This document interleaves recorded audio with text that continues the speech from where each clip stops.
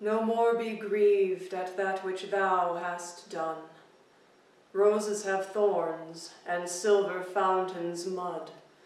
Clouds and eclipses stain both moon and sun, and loathsome canker lives in sweetest bud.